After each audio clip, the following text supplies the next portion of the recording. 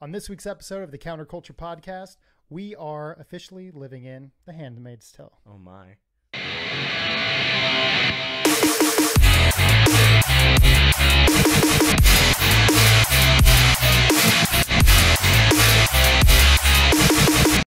Welcome back, and thanks for tuning in to another episode of the Counterculture Podcast. I'm Taylor, along with my good friend Christian, and we've got a good one for you. But first and foremost, how's it going? You know, man, I tell you what. First off, that was a great intro. Oh, I must say thank you. that was a very great intro. It's going great. I guess we before we start recording, we'll let y'all in a little bit of personal stuff before we get into. It was not coordinated. I know we say that a lot, but It really wasn't coordinated. Yeah. So the other day, I get a text from Taylor, like, hey, basically, I did a thing. He sends me a picture of this beautiful a Nissan Titan diesel, right, white, lifted a little bit, tires, all that kind of good stuff. And what's funny is the day before, technically, he had said that I had also purchased a vehicle. you did. You were Except- keeping secrets. I told you the same day. You did, Oh, man. which One of us is a better friend to the other. You are a better friend than I am, because I'm not a great anything to anyone. So we, although as much as I would have loved to have purchased a truck, funny, I texted you, me too, and you're like, oh, bro, you got a truck as well? And no, I actually went the very conservative, logical route to go when you are a dad of 3 children, which is buying a van. I am part of the van life. I have joined the van full club. on like Will Ferrell, kicking and screaming. Yeah, Like, exactly, right. Yeah, so I mean, it was a Honda Odyssey is what we got. It was for me. I love it. I'm not even gonna pretend to like be like, oh no, I love it. I really do. And you know what's here's it something. is so practical. It's the most practical vehicle I've ever had. And what's funny is the longer I've had it, it's only been less than a week, but the more I love it. I'm not even kidding. I'm not even being like silly. Is I used to dog parents that would get vans. Really? Oh, absolutely. I've always been for it. My wife, no, not at all. I've tried to chip away at that facade, that armor for a while. I'm like, well, we'll just get a cool one. Maybe I'll like have it on like 20-inch rims, nothing too fancy, but it'll look good, maybe lowered. I'm not talking like a body kit or nothing, but it'll be a nice van. Yeah, she still says no. So You know what's I funny? kind of envy you. You know what's funny is Christina was not in the van camp until Number 3. number 3 was actually here. So you might be surprised once you have your third, once the little angel is finally here. It'll be funny how that can change, because a part of it is I understood why, like, well, but now we're like, I can't believe we didn't do this sooner. Years ago, yeah. Yeah, I cannot believe. And so it really is. And you know what's so funny? And I thought about this actually is, I was on right now. Eli is in VBS. So he's been in VBS this week. What is that? Oh, vacation. Yeah. So he's been going to VBS every week, and so a lot of times, a couple of days, I've taken him myself in the van, and it's funny. And I'll just bring Lila with me, why not? And there was one day where I almost had this realization. I'm like driving, and I have the kids in the back, and I have a Spotify list, a playlist that's like all the like kids songs, right, from either movies Kids or whatever. Bop. No, not Kids Bop, because They can't hear you. They're listening Kids to Kids Bop Bop. is super cringe. No, but it's like Disney classic songs, Right. and like stuff from like Sing and Sing 2, like just stuff from songs from movies they like. Right. And I was just thinking to myself, this music's playing, and I can hear them kind of singing along in the background. And I was laughing to myself because I thought how there's so many people who would look at this situation and be like, oh, like, it's terrible. Who would ever want to live that way? All this kind of stuff. And for me, I was like, I am so happy. Hashtag blessed. Absolutely. I'm so happy to have these 2 kids, right? Well, 2 of the 3 were with me, right? I'm so just grateful to have these 3 children. I have certainly a parent's vehicle, no question about it. And so many people would look at that as a cringe or or cringe or like wow, like so typical, like right, or like there's so much more to life. And you know what's so funny is I've never felt, not because of the van, but you know, obviously, sure? yeah, but and we've talked about this, is being married and having children has just been the greatest fun and the greatest joy in my life. And like again, like the van kind of encapsulates like the the parent life. You've reached your final form. Exactly right. I am the final form of dad. Right. But it's awesome, you know. And so for me, I'm like, you know, and I had the realization because, you know, it's very typical. Like in movies, you'll see, you know, there's dads, or they'll sometimes depict moms where they have a van, they have children. I mean, it's in every movie. I mean, look at Hollywood. You got Grown Ups. What's Daddy's Home or Daddy's Gone? What's the John Cena, Mark Wahlberg, Will Ferrell? It's a Daddy's Home. Yeah, Daddy's it's Home, Daddy's like, Home. Yeah. Which 1 and 2, and yeah, I mean, it's everywhere you look. It's that, or like This Is 40, or all that kind of stuff. Although This Is 40 is really fun. If you're married, that's a funny movie. As you age. Yes, it does. It becomes more relevant. Yeah. You know, and again, those movies are funny, and I think they're relatable. But I think a lot of times they kind of depict being a parent and being, you know, having children and being married is so burdensome. And not fulfilling. Now, granted, a lot of times towards the end of the film, that the person. Oh, we're still talking about movies, yeah. Well, movies, us, you know, they realize that at the end of the day, the life they've chosen is actually very fulfilling and does have beauty to it. So they do usually come to that conclusion, but a lot of times Hollywood can depict the idea of being a parent. Well, and they joke having about children. it and they poke fun at it the whole time, and then make it kind of somber and happy at the end. It's just kind of right. And honestly, depending on your view on it, and it's nice that you had that little epiphany and realization, but some days it's hard. I mean, that's every parent knows. Yeah. And you're so dialed in. We were talking about both of our boys earlier before we started this about how they've been giving us attitude and rolling their eyes and such, and about how like it's hard not to be too strict or this, but yeah, we had a little date night, me and my wife. The in-laws, not the in-laws, but my sister-in-law ended up taking the kids and having like a whole sleepover thing on a weeknight.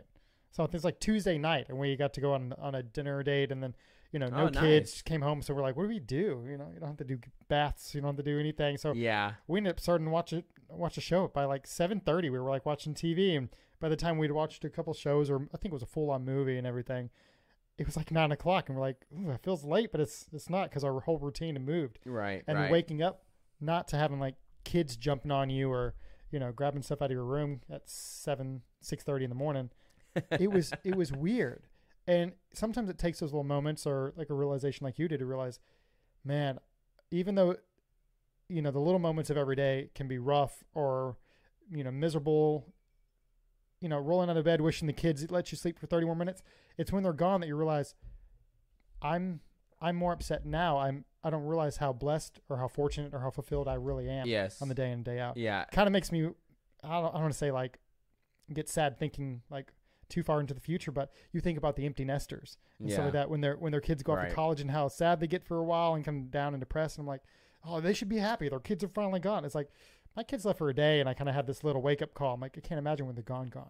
No, absolutely. But, you know what's funny about that is recently my parents took the kids overnight as well. I think I had, like, we were talking when this happened, and it was the same thing. You know, we got home, and it's like you have you know, a movie, and we're like, what do we do? You know, the house is silent, and it's almost like sometimes even when you're with them, you know, you want to break. But what's funny is when the break comes, quote unquote, like if you know your sister-in-law took the kids, or my parents took, you're like, okay, I want them back now. My break is done. And so it's funny how you have that cycle where, but again, I guess it goes back to that saying, you know, what is it? Absence makes the heart grow fonder, or something like that, right? You know, and so if you love something, let it go. If it loves you back, it'll come back. But kids always come back. Yeah, they never go. Teenagers look. Yeah, they don't go away. You got to chain them to the bed. Yeah. So it's it was interesting, you know, and it is. Oh, sorry. No, you're good. It makes me think, because obviously, you know, one of the big things for our show is, you know, obviously talking about upholding the values, traditional values. Traditional values, but I mean our values more importantly. Yeah, and they're ours. It's not just traditional, but Mhm. we try to embody them the best we can. Right? We're I mean, certainly there's not some perfect. values that we may not even abide by or believe in, but I mean, the ones we do hold dear, we talk about. And the sad things, as we brought up before, is that's not really popular right now. It's not popular in like Media, I guess in you the could say. in media Yeah. and in the, I guess, the cultural conversation. But with the average American, I think we align ourselves more with the average person in the United States than the corporate press does in a lot of ways. And I think it's showing by what is taking place right now culturally is actually pretty major. And it's what been, we're seeing with exciting. the backlash of like these new Disney things, like all the Oh different my little things that are Lord. coming out where they're trying to slip these little. I mean, every fanboy likes Easter eggs, but these are different kind of Easter eggs. These are gay eggs. I'm just kidding. But no, they slip it in like they're trying to indoctrinate your kids, and they're doing it almost like in spite. We talked about it where we covered it months ago about the execs in that leaked Zoom call, Right, where right. they were almost laughing about it, like we're going to put it in every little thing we can. Right. they are. She says, I remember what it is, the not so secret gay agenda. Like, I don't know. Yeah. Again, that's not my words. It's not your words. It's not, Mhm. Ben Shapiro, whoever, scary right wing person. It's she, the Disney executive Mhm. said that. I'm not accusing her of that. She's saying that's what they're doing. So Right. what am I supposed to take from that then? What she's saying, I have to assume that she's telling the truth. It's their words. Yeah, it's their words, and so you see, and what's important about it too is that for us, we have to is the market will respond, I think, ultimately Mhm. to the pushback, but it's going to take us a couple years before we see it because things like whether it's Lightyear or like one of the biggest things going on right now is like that Baymax clip from the Baymax series on Disney Plus. Is Mhm. that series has probably been in the works for 2 years. Yeah. So that's from 2 years ago. That's coming to light now. So we are not going to see a real change until 2, 3, 4, Right. 5 years from now. So we have to keep pushing and pushing. But again, because it's being released now, it's a simple edit. They could get rid of it. I mean, clip it out, blend it in, or do a little sick transition. I mean, I've been doing some of our video editing here, and it's not that hard. It's No, they right. want to make a point. And Yes. I think, yes, ultimately, will it take some time for the market to respond, for these corporations to kind of wake up and realize that the majority don't hold the same values that they do. It's the media pushing it and making the smaller voices the loudest. And, it's I don't want to say nuclear families, but it's families that hold, more traditional values like ours that are being silent that ultimately will make that push. But Yeah. we're seeing other private companies starting to make a bigger stand. I mean, look at the Daily Wire. They're switching to the Daily Wire Plus now. They're putting out their own kids shows that are in the works. Yeah. Next year. Yeah. They've yeah, put out a couple films, at least one, if not two already that I know of. Well, they've done Run, Hide, Fight, Shut In, so 4. They Four. have 4 films. Because I knew they were doing like a Prairie on the West one with that's Gina Carano, right? Terry on the Prairie, yeah, which is for anyone. Again, I mentioned, I think in last week's show or one of the last recordings, so give yourself a Daily Wire subscription, even if you want to just do the 1 month just to watch the Gina Carano film Terror on the Prairie. It is worth it. It's a great, especially if you love westerns. Fantastic, I'll have to super check it out. intense. I have not watched it yet. You'll like it a lot. You'll like it a lot. But I think we're seeing a cultural shift, and I think ultimately, in a lot of ways, the left has only themselves to blame for that because they've been pushing so hard in so many ways that now, again, this goes back to things like whether it's Joe Rogan or Elon Musk of you push so hard and now you have, Elon Musk voting Republican. It's not because Right. he's conservative. No, That's it's not push it. coming to shove. They're going so extreme that they're getting this pushback. So much so that it's shocking them. Mhm. Forget, it's the black comedian. She went on, not Fallon, but Colbert. And she was talking Wanda about, something. I can't remember her last name. But the first fact name that they're Wanda, yeah. saying, she straight up was saying democracy is dead because of this whole, our main topic for the day with the whole Roe v Wade thing. It's because of democracy that we're getting to this point. Like, people are tired and they're pushing back.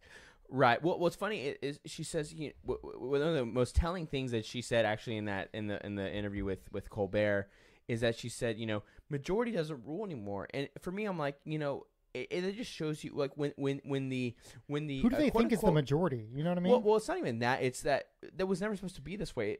America was never a pure majoritarian democracy. It's a republic for a reason. It's a constitutional republic. And again, people don't seem to realize that there's democratic avenues, right? Obviously, we vote for Congress people, mayors, senators, president, all that kind of stuff.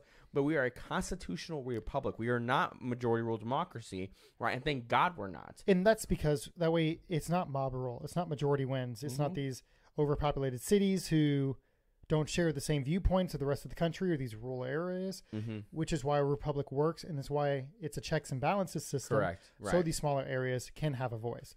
That is why it's all the more important that Roe v. Wade got overturned, in my opinion. Yes. It's not a federal mandate anymore. It's to the state level, where the state and your local representatives have more power. You, as the voter, have a bigger say now on what happens in your state. Right. You should be happy about that. They should, but it's because people aren't educated enough. Yeah, correct. Yeah, absolutely. People think and they believe media and they tweet and they retweet and they share without doing their due diligence, and they think abortion's just banned. And I got the Green Day guy. I forget his name. I hate Green Day. I used to listen to him. Billy Joe Armstrong. Yeah, dude, he's living in the past. He still looks like he still dresses and does everything like. That's super cringe. He's the millennial that still but he's won't like, grow up. F him. Did you see the clip? He's like, F America. Yeah. I'm leaving. He's in some European country tour, which again, it's like, bro, you're like, no one in America wants to watch you, right? So you're having. Do you remember everybody who said that they were going to leave because of Trump and nobody actually left? Right, because they realized how crappy the rest of the world is. Right. It's like, go back to Canada, dude. Anyways, but is he Canadian? I believe so. They probably are. Green Day's. I think they're all three Canadian. Whatever. Probably. They probably are. Fact check me. Here, I'm gonna leave a comment. You know. Just keep going. I'm gonna look it up. But yeah, like, if you don't like it, then leave. But everybody thinks, and with sharing videos like that, it's like, oh yeah, if I like Green Day, if he's gonna say that, I'm gonna leave too, and they share it, and the next thing you know, everybody thinks, oh, no, he's from Oakland. Oakland. Yeah. Might as well. Some of them are from Canada. He might as well be Canadian, honestly. Basically, California, beautiful, beautiful state. One of the most beautiful in the union. But yeah, this is a garbage state. But so actually this is really great. So before we get to it, because obviously we don't want to bury the lead because we're going to talk about Roe. But make sure you like and subscribe to our channel, share the show with your friends, leave a comment, please, and also of course we're on Apple, Spotify. Leave a 5-star review, all that kind of good stuff. So I want to make sure got to make sure you fit that in, right? Yeah. And then but hit that bell. Yeah, hit the notification bell. Yeah, so you can get notified when we upload. Yep. And so, but no, you make a really good point. Is that it's a lack of education. People just simply don't understand how these things work, and it just shows you how emotionally manipulative how impressionable these sheep are. Well, and I hate the word sheep because it's a very red wave, a very, I don't know. I just right wing thing to say. It's like, kind of putting you in a sheep. They're going to put me in a box saying, "Oh, you're just one of them because you use the word sheep." But really, it's like, But I think it's a fair assessment, right? When you're it just is. They're going so to manipulative. Say the new next thing, right? Whether it's been BLM, Ukraine, but you can alphabet see people, the agenda. Right? It's like what's next that we're going to make their focus and draw their attention to. Yes. What's the shiny object in the corner while this hand is doing something different? And it's one thing after another. And now it's Roe v. Wade, and what's going to be next? Right. Well, the biggest thing they've been trying to do is the January 6th stuff, which again, for us, we haven't even. It's such a nothing. I don't think I think that's the first time it's been mentioned on our show. Yeah. At all, because no one cares, and the only reason it's only becoming relevant right now is because of that silly story. I don't know if you saw from that one Trump aide who talked about him trying to grab the wheel of the limo that he was in to try to basically steal the car to go to the Capitol. It's wild. It's stupid. It's ridiculous. I mean, the memes about it have been great. Is that the reason where there's that meme of TikTok where Trump's face is on Captain America in the elevator scene on TikTok? Yeah. Okay. Yeah. And they also have. You ever seen? I think it's Olympus Has Fallen. There's a scene in that movie. I don't know if you ever saw it. I have. Okay, where they're driving around in the in front of the White House. I think it's Olympus Has Fallen, right? That's the one with Is it Jamie Foxx, I think, and Gerard Butler? Gerard Butler and Morgan Freeman. Morgan Freeman, that's what. Yeah, And so and they like superimposed Trump's face like on. It's just so stupid. It's so dumb. And what's funny about as soon as this Cassidy Hitchens or whatever her name is like did this testimony, like there was like 4 or 5 different Secret Service guys that were like, yeah, I'll go under oath and tell you that she's lying. It's like it's well, so that's like stupid. the AOC was like they were coming door to door, like you were in a different building. Yeah. And also, it was an hour before anything happened, so you're a liar. But again, these people, they just hear her speak, but she's like a celebrity. She was the one on. She wasn't Colbert. I think she was Fallon, but it was Colbert. She was on Colbert recent too? one. It was the They're Colbert. all Colbert then, huh? Well, but, he's basically. That's right, because he was asking her if she was going to become president. Oh, cringe, bro! My goodness. I mean, Stephen Colbert is nothing but just a political propagandist at this point, and it's sad. He's also bad at it. I used to think that Jon Stewart went left and the Colbert was the last safe haven. And really, it was a weird flip. Stewart's become kind of... Well, Stewart's basically stayed in the middle, same-ish. Well, he's kind of stayed the same where Colbert's gone like full-blown far left. Woke, yeah. Yeah. Stewart's still left-leaning and he's got his views, but he didn't fall victim and go all the way. No. Yeah. So and now when he's still saying the same things he's believed the whole time, they're saying he switched camps. That's funny. Well, again, it goes back to what I was saying before with Rogan, Elon, and so. But again, well, I mean, it's the Star Wars shit moment. that's happening. You know, it's like if you're not with me, then you're against me. Only a Sith deals in absolutes. I'll do what I must. That movie is so good. Okay, speaking of which, a little tangent. Did you finish Obi-Wan? Yes. What did you think? Last episode should have been like the whole season. Yeah, basically, if I had just given me the last episode, I'd be like, okay, that's cool. I really enjoyed the last episode. Because what's funny is if you take out the rest of the series, it doesn't make the last episode any different, really. No, not really, not by much. Reva sucks. We're gonna get a Reva spinoff series. I'm calling it. I'm calling it. And again, ultimately, the word to describe the Obi-Wan series is just disappointing. Yeah, it was just disappointing. That's all I can say. And it's upsetting just because it could have been actually, I think, really good, and it was just... Well, the fact that we actually got all the characters back. Like, the potential was there, and typical Disney ruined it. Mm-hmm. You know? Because Disney sucks. Well, Disney's going to own everything eventually, so either get with it or do something about it. So I guess I'll just be sent to the gulag and watch endless runs of Miss Marvel or something stupid. So anyway. So to really, I guess, make a hard transition into what we really want to talk about today, because partially because there's not really too much more to talk about. Obviously, it's been some time past since the Roe decision came down, but ultimately, I'm glad we are talking about it because obviously we recorded the night before the decision came down. I had said I think that they're going to go ahead and vote to strike down Roe V Wade, and they should. And part of me was cautiously optimistic. Like, I wouldn't have been surprised that Friday morning to see that they didn't, sadly, because Kavanaugh has been known to not have a spine, and we saw that in the Remain in Mexico policy that happened today where he ruled in favor to get rid of it, which was... Anyway, and so for me, again, I've said this countless times on the show, and again, ultimately, what's funny about the Roe v. Wade decision coming down is now abortion is going to become a topic that is talked about actually more often instead of than as first, versus before, because now because it's more of a localized issue, it's going to be talked about more and more, right? Because now it deals with your state reps, your governor is going to be much more important when it comes to how abortion is handled. It's weird how vocal our culture has become about such a sensitive topic. It is the most divisive topic. It is these people who are protesting and stuff. It's almost like some of them are bragging about it. That they're like, I've done this. Like, it's my body. It's my choice, blah, blah, blah. This used to be something it used to be a hard decision. Something that would, like, get people shamed out of their own families. Well, safe, legal, and rare was the line for the Democrats for a long time. I mean, how far did we fall? I mean, we say it time and time again on our show, but we gave an inch and they took a mile.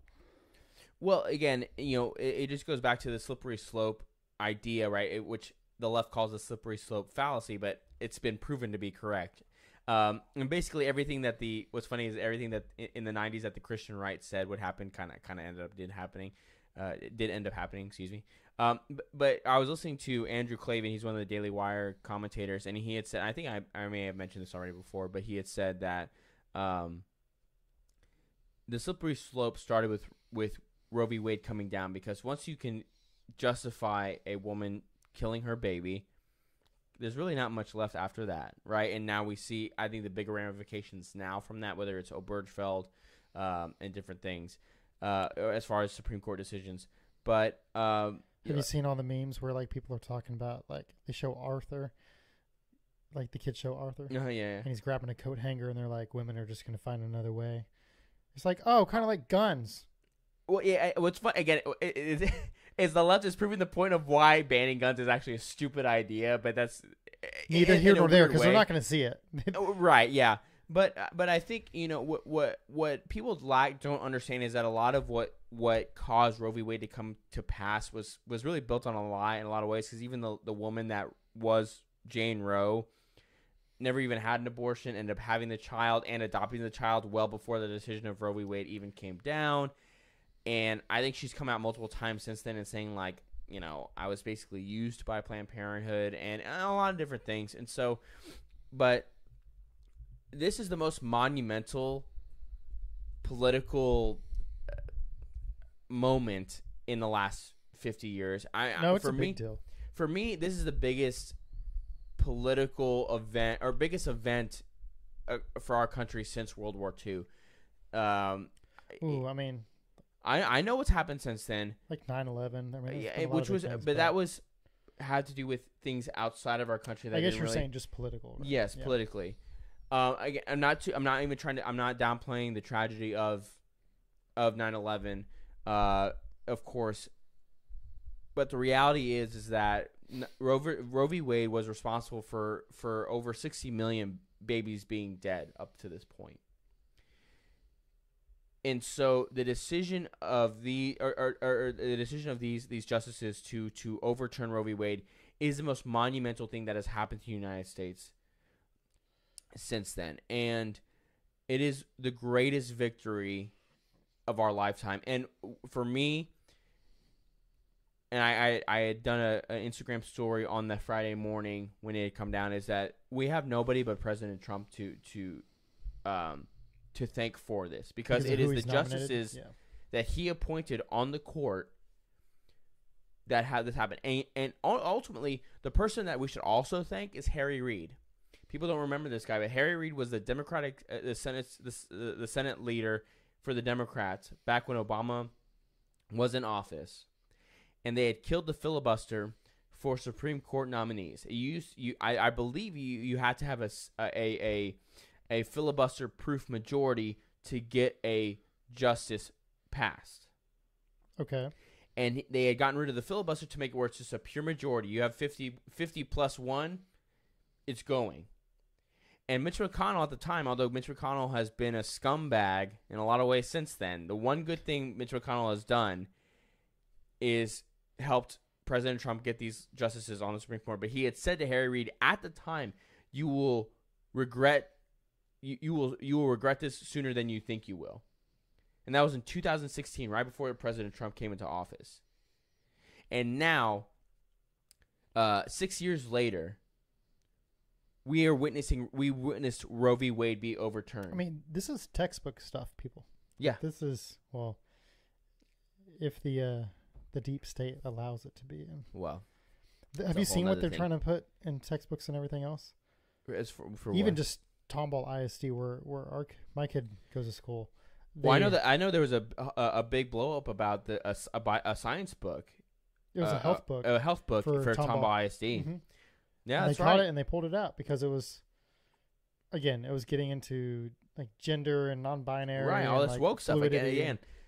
In a health book. Right, and again in Tomball ISD, right, which is not only a highly rated school district, but also far from liberal Houston. Right. I mean, it's pretty removed, but it just goes to show that you are not safe. Because of its constituents, they paid attention. They did the right thing. They didn't, have a Summer of Love event, but they they went to the right channels and it got removed. Right. It's the little things. Right. Absolutely. So I actually the biggest thing that came from Roe v. Wade, besides obviously the fact that now states, have the power, which should be granted to them anyway. The federal government had no authority to have this, but the states have now been granted the power to decide how they want to go about abortion, which is a good step. Again, for me, I've said plenty of times, I am more than willing to endorse a federal ban on abortion because I believe, based on, and not even on religious principles, although those do apply, just strictly on the Constitution and the ideals of the United States, that the rights to life, liberty, and pursuit of happiness. Right, the first one is the right to life, and the human being has the right to do that. So, but what I want to do is actually read a portion from SCOTUS blog about the decision of Roe v. Wade, because this is actually huge, and this is from my hero Clarence Thomas, which is, I love him. Fanboy. Yeah, absolutely. By the way, for those who don't know, we do have a Teespring account with quite a few good collections. One of which is your favorite. Yeah, it's a Clarence Thomas fan club. Which I need to get this shirt so I can you need to start wearing it on the pod. Yeah. I would wear it every time because Clarence Thomas is my favorite person in the country, because I believe he's the smartest man. Politically, I believe he is the greatest justice on the Supreme Court, and it will be a sad day in the United States when this man passes away. It's going to be a very sad day because he's a genius, and it's be sad partially because half the country is willing to demonize him. Just for the fact that he's not willing to go along with typical left-wing ideas, which we'll get into here in a little bit. Yeah, honestly, we need more to stand up like that. Yes, more Clarence Thomases, please. But this was from his concurrence of it. So this is from SCOTUS blog, quote, "But a concurrence opinion by Thomas indicates, at least for him, decisions like Griswold, Lawrence, and Obergefell are very much in doubt. Thomas reiterated his view that the Constitution's due process clause only protects process, the right to have the government follow proper procedures before taking away someone's life, liberty, or property. The due process clause," Thomas wrote, "does not protect any substantive rights. Because the Alito opinion concludes that there is no right to an abortion, even under the Supreme Court's substantive due process clause." Thomas explains he joined the court's opinion, but in a future case, he urges the court should reject substantive due process entirely and reconsider cases like Griswold, Lawrence, and Obergefell. So for those of y'all that don't know, Griswold versus Connecticut was a case about, I believe, married couples being able to have access to contraceptives. Lawrence v. Texas, I believe it was v. Texas, was about same-sex relations, just out of marriage, just being able to partake. Okay. And then Obergefell was the case in 2013 or 14, I think, where to basically federally legalize gay marriage. And so Clarence Thomas's point is that it is fair to reevaluate those cases. Now, again, because what does the federal government have to do with something like that? 100% correct. And again, the substantive due process clause, which is just the stupidest idea ever, and I don't want to get into that because we can get bogged down into the legalese of that. But when it comes to these decisions, they were just poorly made, which is Clarence Thomas's point. And I think, I think that's why the left was afraid, because if this domino falls, what's next? And I think I say they should be afraid. Granted, I don't think anyone else on the Supreme Court has the spine to go after those besides Clarence Thomas. Even Alito's been great. I think he agrees with Clarence Thomas. I don't think he has the spine to go after those sort of cases because, and ultimately, here's the thing. Obergefell, I think, absolutely has a chance to be put on the chopping block, I don't think is going to, for me, I think is a good thing. Again, some people disagree, all that kind of stuff. I think it's good. When it comes to Lawrence and the Griswold case, even a lot of right-wing individuals, especially with the contraceptive thing, are not going to get behind that. So I don't think there's going to be the cultural backing of that. Maybe in 50, 100 years when we have a super conservative country, if that happens, maybe that's the case. But I just don't see that happening because even, again, a lot of people on the right utilize contraceptive, although it's becoming less and less because of what is seeming to be harmful consequences of long-term uses of hormonal birth control when it comes to women. Again, whether it's heightened instances of depression, things like that, where these girls become clients of Big Pharma for a lifetime. Well, not to even be graphic, but just people don't realize, like, one, those things typically take time to even take effect. You can't just get on birth control and like, boom, like good to go, depending on what it is. But once you've been on it for so long, a woman doesn't start like menstruating and their cycle doesn't come back right away. Like sometimes like 6 months, to return to normal. Like, and during that time, it's like coming down, like weaning off drugs. Right. Like an addict, like you almost need not quite rehab, but like people, the mood swings, the different. I've been through it personally, and it's rough. Yeah, and that's where I think why we're seeing even not really quote unquote conservative women trying to get off of that because they're watching these negative side effects. And I think we're going to find sooner than we think, as far as down the road, how the mass medication of young girls into being young women was really, really a bad thing. Because I know a lot of girls, especially growing up, who 13, 14 years. You womanizer. Okay, take it easy. Ladies, he's got a minivan. You watch out. I'm also married with 3 kids, so leave me alone. Whatever. That's my job, to get you off your train of thought. Well, it worked. As you were. Where were you? I was. Oh yeah. So, what I think any of us know most of the girls that we grew up with, right? Went to school with, around 13 or 14. They're going on the pill. Yeah. And whether it's over cautious parents, right, or the girls, convincing their parents, like, because, and more often than not, it's the parents that are doing it. I think probably, along with their pediatrician, which is silly, but instead of just saying, hey, don't have sex with someone that you don't want to marry.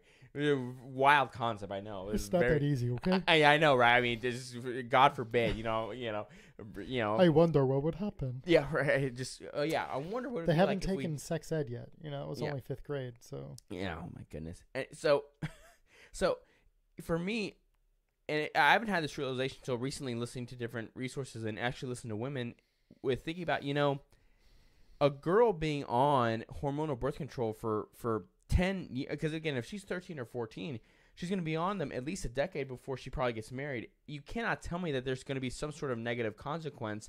What? I'm not sure. I'm not going to make any sort of claim, but you can't tell me there can't be some sort of negative consequence from that happening. That just makes no sense. They're going to chemically alter your hormones that are supposed to function in a natural way. Well, there's other methods, but even then, we don't. I mean, like even UIDs, for example, like Mirena or anything else. Like, have you ever watched all the like the symptoms? Or like, don't try Mirena if you start experiencing side effects. Well, UIDs are scary. There's a list, because I actually had this coworker a few years ago who is UED the one that goes in your arm or whatever? No, so the one that I'm familiar with actually gets injected up there. It's kind of like a giant straw, and it just pops out. It looks like a slingshot, but it wedges itself up there and tricks your body to think that there's an egg being fertilized, so it just stops menstruating. But obviously, it's not a real egg. Right. And the benefit to that, unlike what you're referring to as the hormonal version, you take a pill, once a week. But I feel like even that's not normal, right? That's not normal. You're tricking your body. Yeah. And nothing's ever good. I mean, people want to complain, PETA and all that about what we're doing with the dairy cows and how we pump them full of estrogen, so they're always like milking, like even if they didn't just give birth, they're always. Well, what about the cows? That's not humane. That's not normal. Neither is what you're doing to yourself. Right. Like just to prevent, getting a kid out of wedlock or, when you're not ready. But they don't understand. So the one I'm familiar with, there's like lots of issues, first of all. But yeah, it's as far as the hormonal imbalance side, it's 0 to like practically very little dose of hormone, and it can stay up there like 3 to 5 years. Right. But again, the problem is scarring, tissue growing around it. There's Right. all kinds of other issues. Again, we're doing something unnatural. Exactly, Science. right? But again, like what I was thinking about, like coworker, like it was the one that goes in the arm. Again, I don't know what it's called, but sorry, whatever. That one's had a lot of problems. Well, she was talking about how she had a seizure because they like hit some nerve or something incorrectly, and so she like started like, I'm like, how about just don't have sex with someone unless you're married? But then you always get that bump there too. It's like it's so unnatural. Like I don't want to say third world countries, but like Venezuela and different ones I know, like the immunizations that they used to have to do and stuff. Yeah, you would have a permanent bump or not from that. And then good. like there were issues and fallouts from that. Like not good. There's a lot that we look back on in history and realize, how did nobody say anything, or we didn't know at the time, but I wish we would have. We could be living in that moment now. And the sad fact is, we are for sure. History repeats itself. Yes. We can learn from these mistakes. Yeah. And the fact that we went from 2 weeks to flatten the curve to take my rights away with the whole vidvax and everything else and these experimental things. I mean, we don't know. What's funny about that is I saw a picture of a tweet. It was a my body. It was a my body my choice. It was a my body my choice like protest, but then at the bottom it said, you need to show proof of vaccination. It's like, y'all don't even realize how stupid you are. And again, you're showing us that you don't care about bodily autonomy. That's not the argument you're making. That's not what you care about. It's about power and control. When I say and what I say, agree with that. Correct. But don't check me for it. Mm-hmm. And don't, even if one thing contradicts another a point of mine, don't bring it up. Right.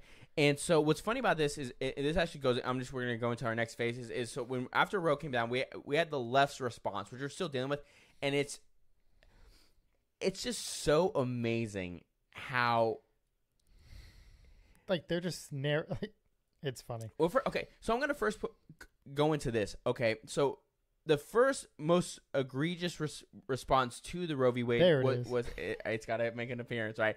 Was the response to Clarence Thomas personally for this. And I take this extremely personally. But see, I thought black people couldn't be racist. Well, I remember explicitly being told only white people can be racist. Well, that's unless you're conservative. Apparently, if you're black and conservative, you're a black white supremacist, which makes no sense. But here's the thing: is what is also beautiful about Clarence Thomas is that he reveals who the left is, because I saw several pictures and actual tweets of left-wing individuals that actually used the N-word in the derogatory ER ending in talking about Clarence Thomas. And for me, I'm like, you are just showing us that this is how you felt always. The left has always been racist. Are there racist individuals on the far right? Yes. And they're evil and they're terrible and they're stupid. Yeah. But they have no institutional power. The problem is when it comes to the left, they have institutional power. And so people feel privileged, especially white liberals feel privileged enough to be able to say this derogatory racist thing towards Clarence Thomas because they don't think they're going to get any sort of backlash. Luckily, several of them are actually suspended from Twitter, which I am shocked that Twitter actually suspended these people. And I say shocked because they're very left wing, and Twitter usually never bans or suspends anyone left wing. Well, it's funny that they bring up the racist word. I mean, we've had the justices now are more diverse than ever before. Yes. If you look at the panel that initially enacted Roe v. Wade, it's nothing but old white men. 9 white dudes. That's it, right? And that's also funny. It's like, men have no business to make laws about women's bodies. It was 9 white dudes that did it initially. So you're liars. And you also got to wonder why lying. they did it in the first place, too. I mean, there's a whole argument made about keeping the minorities, their numbers down, like Planned Parenthood. Yes, a whole different. Absolutely. Planned Parenthood was founded by Margaret Sanger, who was a eugenicist and racist, who had a actual relationship with Adolf Hitler, okay, and her goal with Planned Parenthood was to get rid of the undesirables, which was disabled individuals, blacks, Latinos, anyone who wasn't white. She spoke to the KKK, and that is where you again. And people will say, well, people that are involved with Planned Parenthood aren't like that now. It doesn't matter. They are actively contributing to the legacy that Margaret Sanger started. Period. Well, I mean, look at where all these Planned Parenthoods pop up. You want to talk about, okay, up-to-do white neighborhood, if you want to even throw a label on it. But, middle income, well-to-do, they typically don't have the little accidents. If they do, it's a pleasant surprise. It's a blessing or whatever. Mm-hmm. Oh, honey, look, it's a boy, whatever. It's the ones, that are impoverished. It's minorities in inner city. Right. So that's where these Planned Parenthoods popping up. Absolutely. You think it's just a coincidence? Yeah, and they argue that, these people, they need the resources because they can't, because they don't have enough money, or, it's not a good childhood, environment to raise kids. Those are all excuses just to put it there. Absolutely. 100%. And you're absolutely right, because the biggest Planned Parenthood... Why do you think most of the time they're free or state funded? That's right. Well, then also, where is the biggest Planned Parenthood in the city of Houston? In the 3rd Ward, which is a majority black neighborhood. Is that a mistake? No, it is not. That is not, and it also happens to be next to the University of Houston. That's where they like to be next to college campuses and minority neighborhoods. That's always where they are. Period. End of sentence. They want college girls to renounce anything about them that is feminine by going in and killing their own child, and they want to make sure that black people do not populate, right? Because here's the reality: black people are consistently 13% of the population in the United States. How's that possible? That makes no sense, except for the fact that Margaret Sanger's goal to limit and shrink the black population is working. Hey, it is working. I'm going to say something, and I'm going to get a lot of flack for this. But if you're so open to killing something because you're not ready, or it was unexpected, or even let's just say it's related to even if it was the worst case scenario and something happened, just get your tubes tied. I mean, if you're that extreme that you think that you can destroy life, no matter how you view it, fetus, baby, whatever, that's reversible. They can do that, inpatient or outpatient, whatever's you. No, that's vasectomy is reversible. So tying your tubes not. That one's permanent. No, if you tie your tubes, it's. Are you sure? Yeah. Well, then I am misinformed. Yeah, I mean, I thought it was. Dude. It's virtually impossible to reverse that process. I'm almost positive. I could be wrong, but one of us is wrong. But vasectomies are reversible. Most of the time. I did know that. They are, but there are cases where they don't. I've heard it's painful. Don't get vasectomies, guys. I've looked into it. If you're a guy, don't do it. You have no. Apparently, once that line's severed, if you ever want to reconnect it, you've got to grab it and stretch it back out so it can. Don't do it. So, but not only that, what was so crazy, right? Is again going back to the Clarence Thomas point, is that they were talking about they're gonna now. This is the point where they're gonna start reversing all these things, and also including Lovings v. Virginia. And I take this actually very personally, because I am in a mixed race marriage, and I have mixed race kids. And Lovings v. Virginia was a case where obviously it stopped the outlawing of mixed race marriages. Which is a big deal for me, because for me personally, I'm very grateful to live in a country where that's is something that is okay, because there was a time in the United States where a mixed race marriage was illegal. You literally were a criminal if you were to do that. And that was a dark time in the United States, and that was sad. And luckily we have made such strides that that's not a problem, right? Where we are free to actually marry someone no matter the color of their skin. And the idea that this is going to put us on the path to ending that was just the most disgusting. And I actually got into an argument with someone on Instagram, someone I knew about this. And I usually don't get into these back and forths because they're usually very fruitless. Yeah. But that is a very personal thing to me, and this is why. It's also why I'm very much against CRT and the racial identitarianism that is popping up, mostly on the left because that's more mainstream, but it is also on the far right, because it's dangerous to me and my family. It's dangerous to my children who are mixed race kids who, if we go down this racial identitarian path, will be pushed to the side and demonized because they are seen as not pure bloods, either whether it's from the left wing perspective or the right wing perspective of racial identitarianism. And the reality is that ultimately, either way is evil. And so I take that part very obviously because it affects me personally. So I take it very personally. And the idea that people are talking about that because Clarence Thomas's wife is a white woman pisses me off. It makes me so angry. It makes me so angry because it's disgusting and it's rooted in racism. It's rooted in racism whether they and this person happened to be not white. And I'm not gonna say he's racist because that's a very serious charge to give someone, but that is a racist idea to say, oh, we're on our way to striking down Loving v. Virginia because this was such a huge precedent that was set.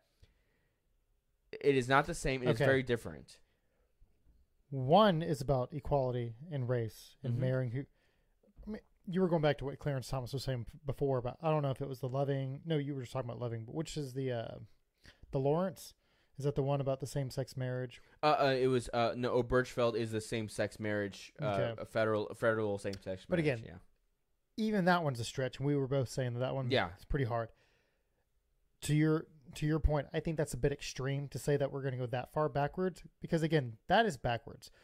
The main point about Roe v. Wade is a lot of people view that as killing innocent life. Correct. Right. The other one's about equality. We're not making anybody unequal here. No.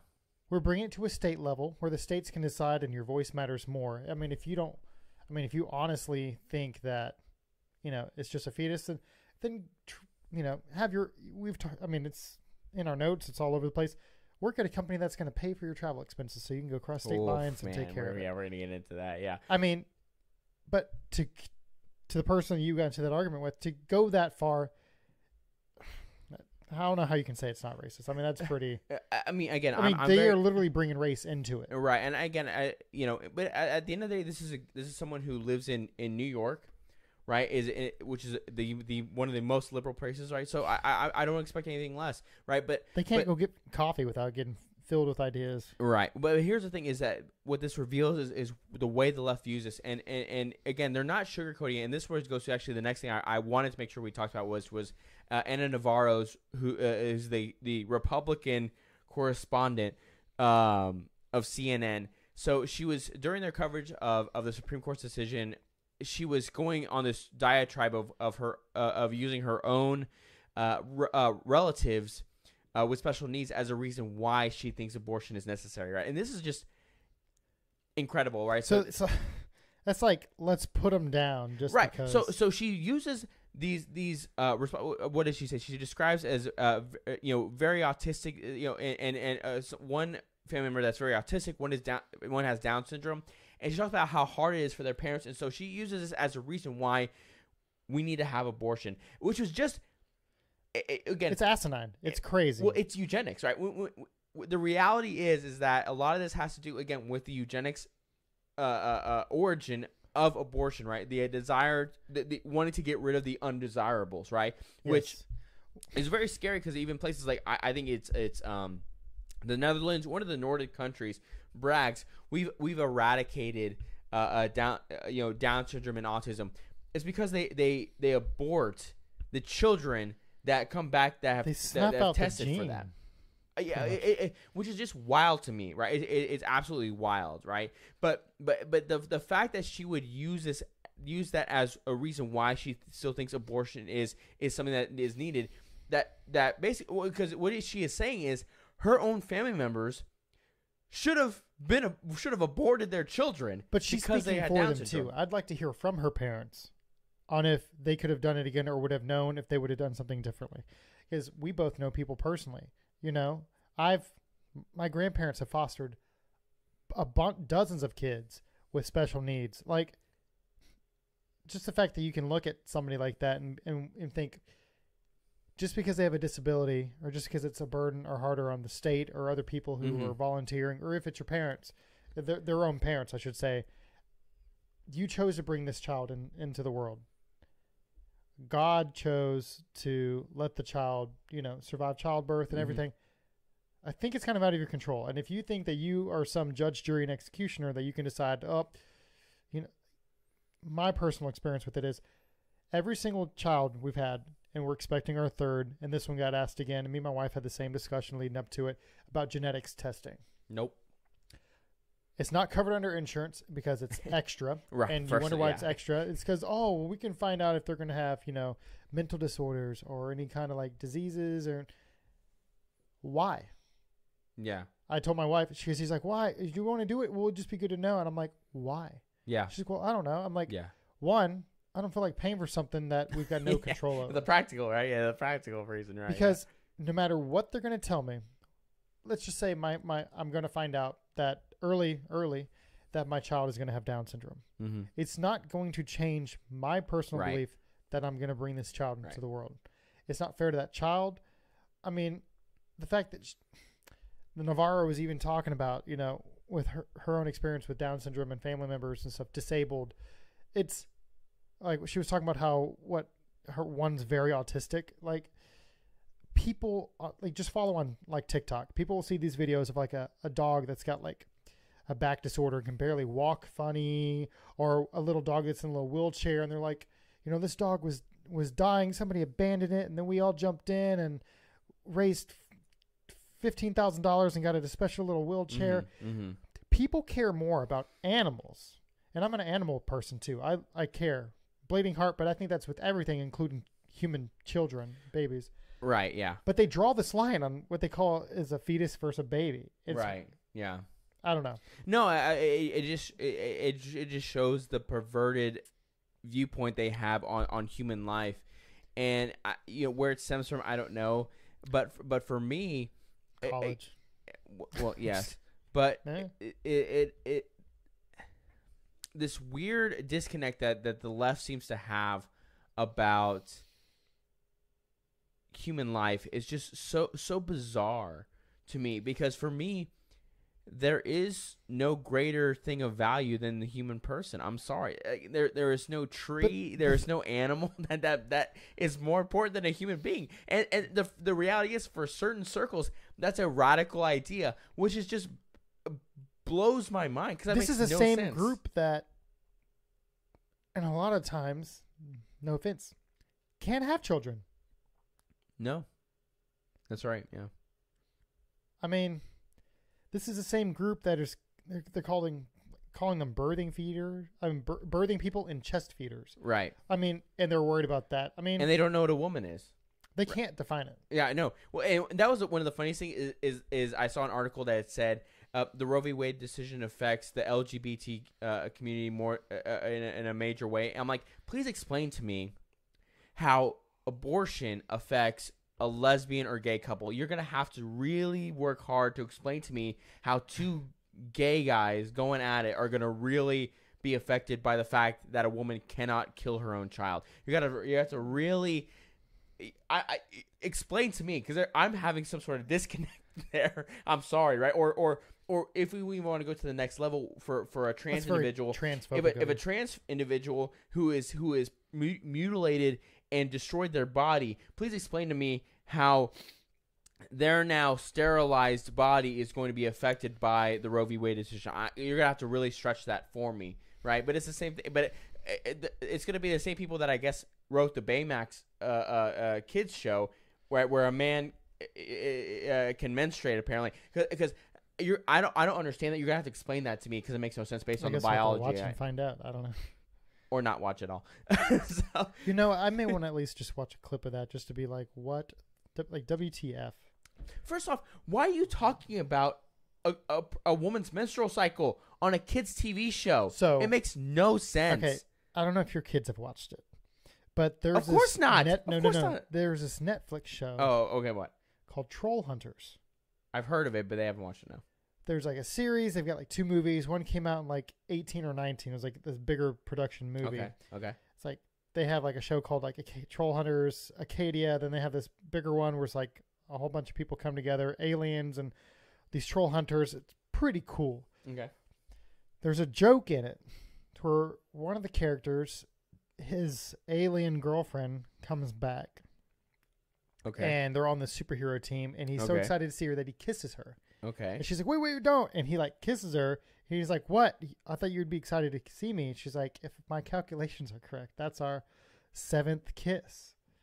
And he was like, so what's wrong with that? He's like a human male. Yeah. And she's like, where I come from, our species, after 7 kisses, you know, a baby starts to grow, is what she says. And his first reaction is like, oh my God, that's great. Like, I'm so excited to be a dad. She's like, no, you don't understand. It's the male species that gets pregnant. So in a way, and I was explaining to my wife, I'm like, do you know what's happening? Because I've seen this with the kids kind of on and off, and I'm aware of it. My wife was oblivious. She turns it on sometimes and doesn't even know. And I pointed out to her, I'm like, but they're not so woke with it. It's more of a joke. But then they make the dad, I guess the 16-year-old boy or whatever the cartoon boy's age is, who's pregnant, which is a whole nother issue and kind of weird. Go through pregnancy, and he's having like, where he's the emotional one, and he's experiencing cramping, and at the end he's got to like go through labor. It was kind of funny, but it's kind of pre-woke, and it was kind of like funny. The Baymax thing, however, though, that's completely different in my opinion. Well, what's so cringe about the Baymax thing too is that like, if you haven't seen the clip, you can find it on, because it was leaked Instagram. apparently. Yeah, it was leaked. Yeah, because Christopher Rufo, again, the guy that has found a lot of the stuff. He was a CRT guy. He's done a lot of great investigative journalism. Yeah. What's so cringy about apparently there's some people inside Disney who they're just silent. Again, they're all over the place, right? They see this stuff and they're like, this is crazy. This is not normal. What's so cringe about it though is like the guy in the clip of the Baymax series that says like, oh, these are the ones I like, which is so stupid. But because he's just buying tampons, right? Yeah, but he has a trans flag as his shirt. I'm like, can you be any more cringe and obvious, Disney? Wow, y'all are so bad at this. But this is why corporate left-wing stuff is actually becoming really cringy and like. What happened to Disney being timeless? I got my daughter into Beauty and the Beast a couple weeks ago, about a month ago now, because leading up to her party, and it wasn't even really planned, but we had like a daddy-daughter day. Like my wife was either out or sleeping in or something. It was just me and her in the early Saturday morning. Yeah. And I turned it on. She's like, what's this? And then my son happened to come down, and he's like so into his like little iPad, playing his games and race cars and stuff that he wasn't really. And I said, I'm like, sit down and watch this. And I took his iPad away, and he kind of got upset at first. And I was like, this is a movie about, and I kind of like hyped it up, the whole kind of plot. And then they sat through and watched the whole thing.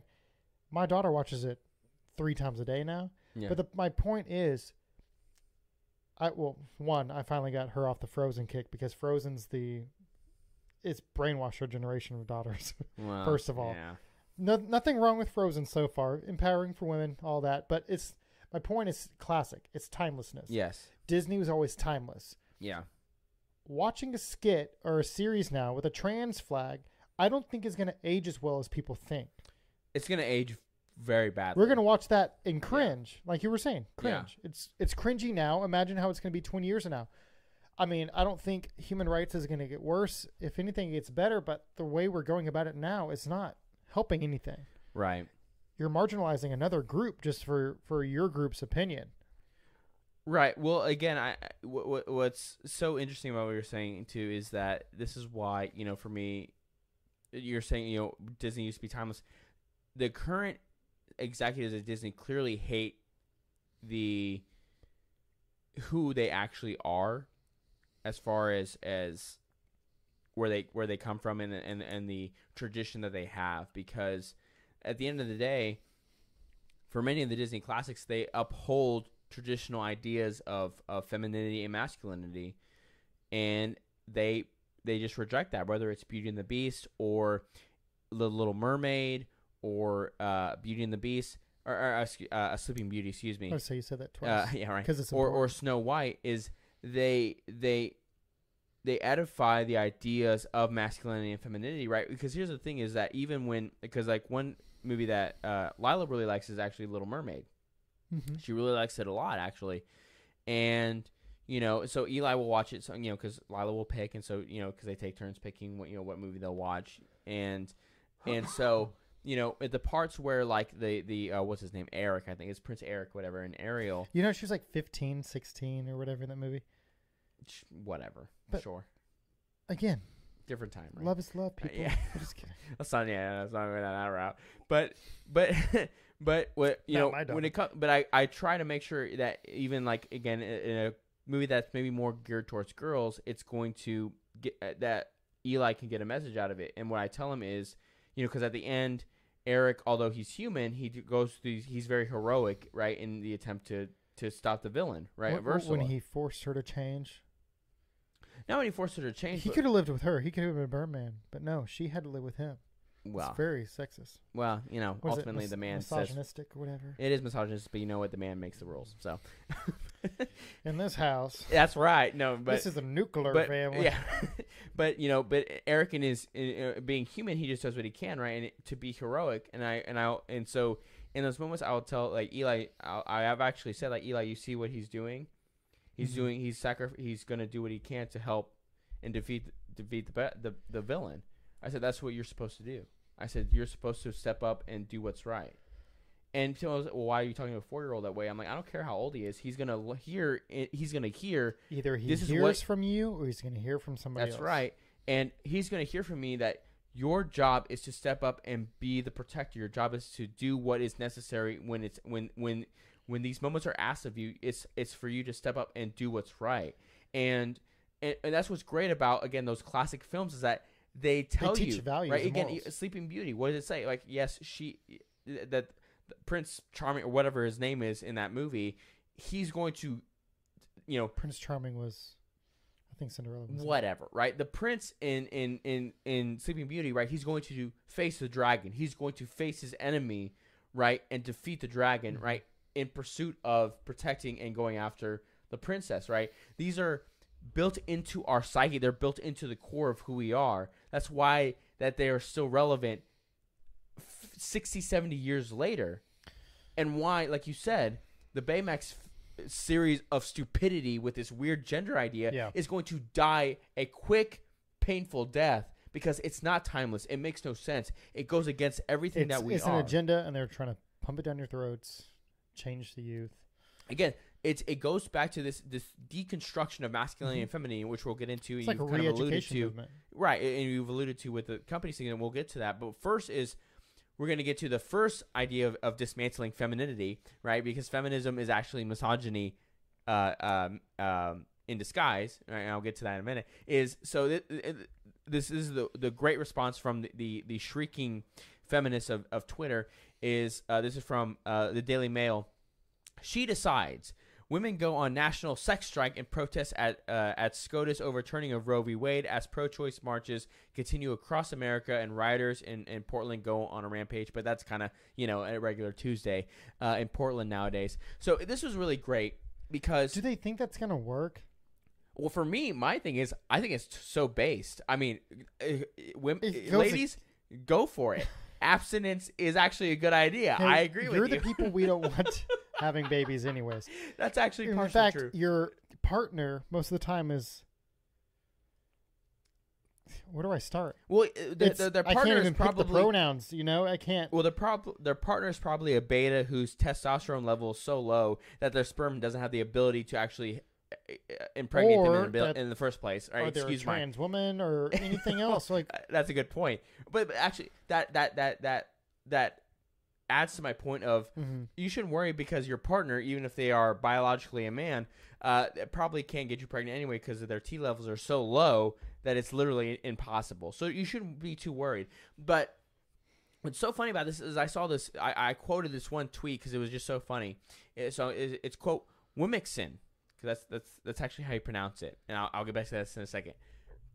Calling for a national sex strike. No sex with men until women's rights are codified by law. # all men. # under his eye. Which is a stupid Handmaid's Tale reference. So I pulled this tweet because of the use of Wimixin. Because it is similar to the Latin X idea. Right? Because... women, what's funny about this tweet also is because this actual trend actually fell out of favor because it was transphobic, which is really funny. But so Wimixin came around the same time as I'm Latinx. surprised you didn't say Wimminks. So what's funny about it is, that, of course, is that when you have women, right, it spells men at the end of it technically, right? And so to get rid of that, they put an X instead of E. Just like with Latino or Latina, they just put an X to get rid of gender. And it's just, it's just, when you read that, it's like, you're so silly. I can't take you seriously because you can't use words properly. English is hard. They've always said it's one of the hardest languages to learn. Well, it's a lot harder when you start changing letters around, right? Just, oh my God. No sex with men until women's rights are codified by law. Hashtag all men. Hashtag under his eye. Don't forget that. Yeah.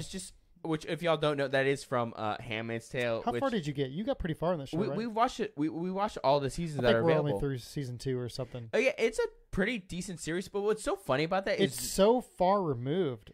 Do they really think that that's going to happen? I'd be more worried if they had their way that something like that would happen. Again, we're trying to keep the culture. Like, what's funny about the show that's actually kind of interesting is that because contraceptives have gotten so out of hand that birth rates are so low that they're forced to do that because women are becoming infertile. Yeah. And that's why these women become handmaids, is because they're actually fertile. And so it's like, what is your point? yeah, I don't know what you're, yeah, it's funny Hashtag because under his eye. You mean the same contraceptives that we were talking about that we don't know the long-term effects, or actually in a lot of ways we do because of the hormonal imbalance, the scarring, with the UIDs we already talked also about. like higher rates of psychological issues. Higher that is, I don't want to say it's correlated, but it's pretty closely correlated with the use of early, especially early birth control. A lot of different depression, getting off, things like that. Yeah, absolutely. And so for me, I would be more concerned for a leftist regime to institute a Handmaid's Tale more than a right-wing one because it probably would be the left to do something. It would, because they would be so concerned about I'd like to remind lower everybody birth rates. about 2 weeks to flatten the curve. Well, it's even like the one child China policy we talked about a few months ago, almost in February, I think now, where they're now telling people you need to have 3 kids because we're so desperate to have people. Yeah, I'm not gonna be shocked if in a year or so they enact such an extreme policy that they don't understand the long-term repercussions, and right? Then they have to like. They're literally on a sinking ship, and they're like, okay, everybody start bailing water, like, because right. It's like we're almost totally sunk. I don't think it's gonna matter anymore. It's like at this point, just let the band play, and we'll all go down dancing. Just let this ship finally sink. But what's so funny about this is the people that are proclaiming the sex strike are just ugly, and you're not going to have sex with anyone in general anyway. I don't know what the problem is. Again, you may be a little biased. I am, because I have a very attractive conservative wife. The ones that we see in the media who are the loudest and proudest, they may not be the representatives of all the movement. They may just be the majority, and the majority are ugly. So. That's right. But here's the thing. I think it's great. Oh, did you see the one about the her name's, I forget what it is, the Full House actress, Jodie something. She was at one of the protest, and apparently some of the police shoved her because she was up against the police line and she fell down. Oh, I did. I didn't know she was from Full House, but I see that clip. That clip because she had a bullhorn and everything. Well, F around and find out, right? I mean, apparently for people who are watching, she was trying to tell people to get off the highway, but the part that's recorded looks like she was with the pushing protesters. And what was so ironic about that, what was ironic about the bigger protests across the country, is they're in places like L.A. and New York. Abortion's legal up to 9 months. I'm not sure what you're concerned about. I mean, you're in the satanic. Again, it comes back to education and people not being educated. Yes. Like, what's funny is what Gavin Newsom came up and tweeted, abortion's not going anywhere. We're going to protect the rights of women in California. He doesn't have to protect them. They're already there. Just right, but keep doing your job and you're good. California will do the rest. Right. California will take care of California. Yeah. Like, you're going to continue to be the satanic death cult worshiping state. Go ahead. Yeah. What's that weird like all the high ups. Illuminati or whatever. No, it's the one where they worship the owl statue. You know what I'm talking about? Is that? Oh, what is that? They have that weird camp once a year where they get out there. Oh, dang it! What's it called? Oh no, dang it! Like presidents, CEOs. Oh, dang it! Oh, I don't remember. Oh, what is it called? Anyways, I think that's California for you, man. That's. Oh, dang it! I can't remember. Something Bohemian Grove. That's what it is. Yeah, it's You're Bohemian right. Grove. Yeah.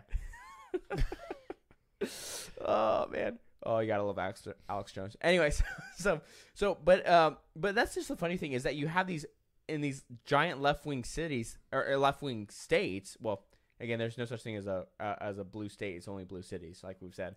But it's true. In places like California and New York, it's like y'all have abortion up to 9 months. I'm not sure what you're, protesting about. Now, again, you're not gonna have sex with anyone because y'all are horrifying looking, but. Well, the funniest videos are the ones that when people, they're like low-key conservative, but they act neutral, and they'll just ask kind of simple questions to people on the street, like those are the Venice best. I love the Beach man and on things the like street. that. And they're just like, who won the Civil War? Yeah, they're like, the U.S. Yes. And I'm like, well, who was in the Civil War? Britain and the U.S.? It's like, oh And my it's God, like, you are idiots. These are the same people that are upset over all this. Uh-huh. Yeah. I mean, low countries, information voters, low information. This is why, and it's also why other the Democrats countries are laughing at us. Oh, because absolutely. This is the current state of the youth.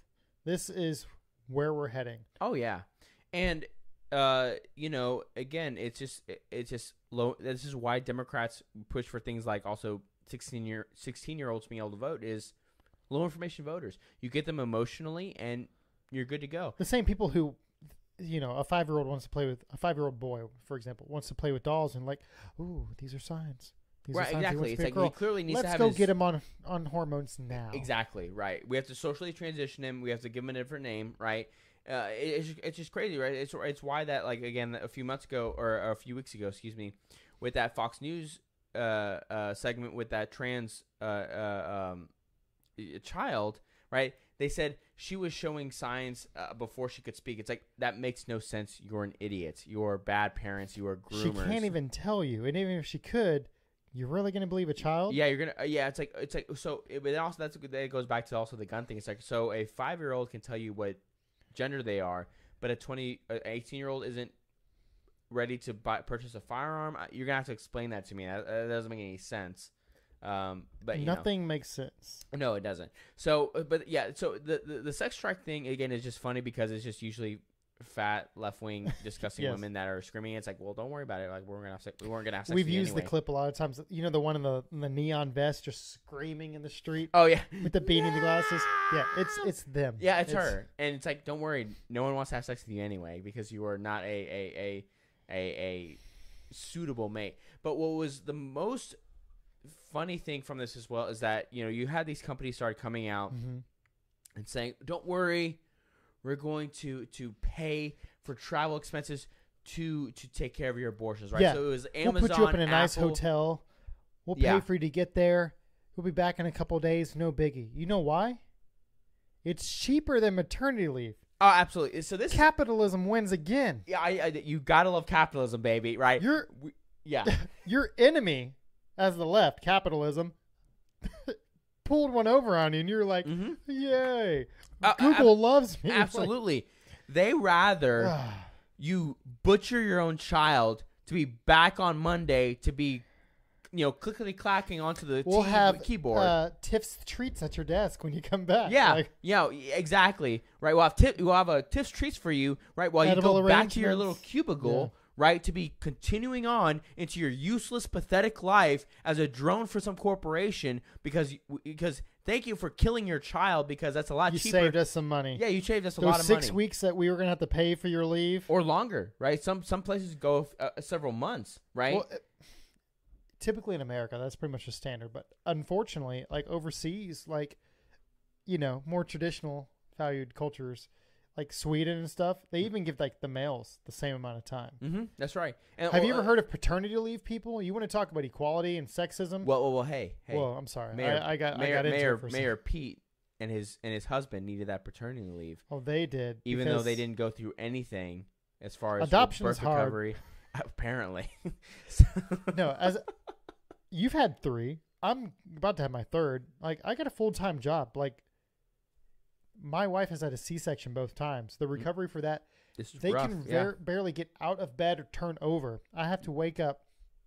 People want to talk about and joke about, oh, you know, especially with when women breastfeed, the men has to do nothing because they don't even have to, like, warm up bottles and mix formula because they just, you know, the wife has to do all the work. No. Especially for, like, the first, like, week or 2. My wife was just stitched back together through like 4 layers, like skin, abs, uterine lining, like everything stitched up layer by layer. Yeah. She can't turn. There's no core left. It was cut open. I have to get up every time and hand her the baby so she can feed. And then even if the bassinet or the halo basket, whatever you want to call, spend your money on, is right there, same level, it doesn't matter. She can't turn or rotate. And when she's done, I've got to get up. It's hard. And then I may be able to do that for a week before I'm going back to work. And then my mother-in-law comes over and has to kind of help during the day. Like, it's not easy. We live in a country where that should be more of a primal focus. Right. And that's what's so funny is you know, because a lot of the left's argument is, well, you know, a man should have to pay child support from the moment of conception if that's what right-wingers believe. And again, for us on the right, we're like, yeah, it's called being married and being responsible for the child. But did you see? You might be referring to the same clip where that one girl was like, you know, if a fetus is a baby, then you know the man should start paying for child support right away. If a fetus is a baby, then and the baby dies before it's even born, I should be able to deduct that on life insurance. If a fetus is a baby, and she keeps right on, and I'm over here, I'm like, you know what? Pretty much all of that sounded good fine. To me. Yeah. Okay. That's where, again, this just goes... like, their points are, like, not helping them. Right. Well, it goes back to the point also is that the right understands the left. The left doesn't actually understand the right when it comes to our It values. just comes to logic and well, exactly. And again... brain cells, IQ, simple things. Simple things like that. Just no big deal. But here's the thing is that for the individuals, I think, on the right today would look at those things, whether... And again...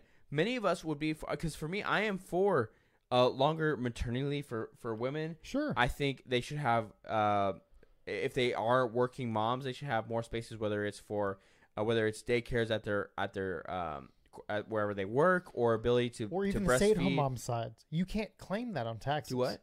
Even stay-at-home moms, you can't claim that on taxes. Oh yeah, we talked about this. Yeah, I mean, multiple times. For me, for policies that are genuinely focused on empowering the nuclear family, I'm more than willing to at least entertain them at a source.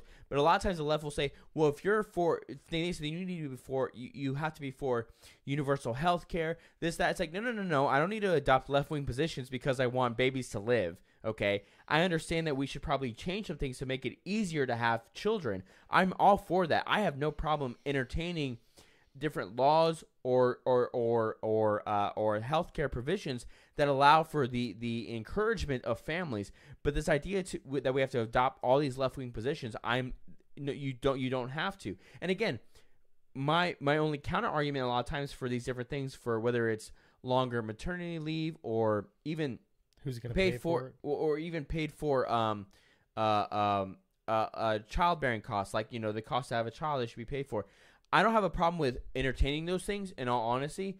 But if we're going to entertain those things, my response is, okay, what are we going to get rid of? Because there's a lot of things that we pay for as a country. You got to trim the fat. Yeah. So I don't mind paying for that. But I want you to get rid of X, Y, and Z. Yeah. Right? I have no problem with that as long as we get rid of government spending in other areas.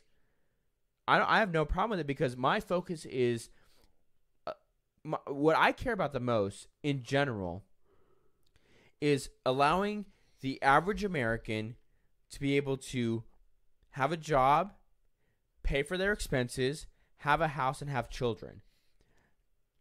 Any policy should be focused in on how do we help families do that in a responsible way, not just blowing out spending and turning us into Weimar Germany, where we're shoveling dollars into trash bags because they're worthless. Well, that is not a solution. Countries like these longer, like Sweden, Switzerland, like where they have these maternity leaves that are like 2 months long, or they have the paternities that are like just as long. Mm-hmm. Mm-hmm. It may be a government like sanctioned thing, but most of the time it's the companies that are paying for it. Well, again, whether it's Sweden or these different Nordic countries that Bernie Sanders will claim are socialist. We've said it before. You know why they work? They're homogenous. Well, they're homogenous, number one, but then number two is they're just capitalistic countries that have large social programs, but also the U.S. covers all their defense spending, so they don't have to worry about that. That's another part of it. That it's crazy when you don't have to defend yourself. Shocker, right? Yeah, when the U.S. is flipping the bill on your defense, right? Yeah, you can pay for a lot of this other bullshit. Okay, so that there is that aspect, right? And so, and that's where there's just again this lack of understanding. Again, education. They just don't. Yep. They don't see the dollars and cents, and a lot of times it's because it's just they don't understand very simple economics. Because a lot of times they're not free thinking. It's what they've been told. They don't think for themselves. Well, yeah. I mean, people that live in urban centers. It's all about how can you help me?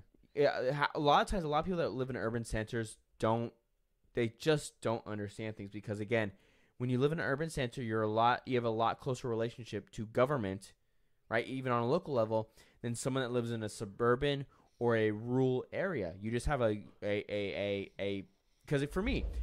We are technically in Harris County, which is the county for the city of Houston, and we don't have the greater Houston area. Yeah, but my point is that we don't have a close relationship with the local government of Houston, or I try to have as small of a relationship as possible because it's ran by a bunch of effing morons.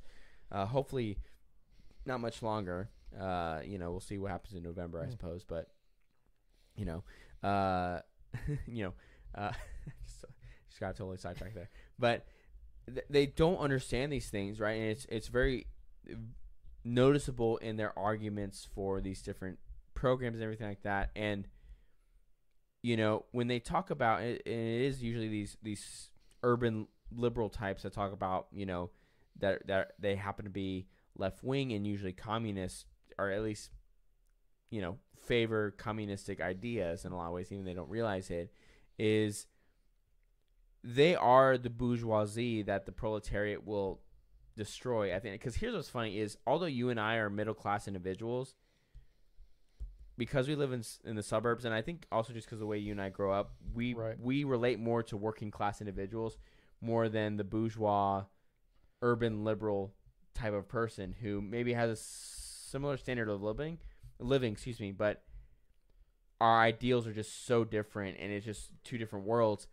And I'm kind of getting sidetracked here, but it's just funny to me how they don't realize that they are the bourgeoisie that the proletariat is supposed to go after. Because what people don't realize is the bourgeoisie that Marx was talking about refer to the middle class, not the elites, right? That's where this weird connection is, because the reason why Marx attacked the middle class, or again the bourgeoisie as he framed it, was that the working class could see that as obtainable, right?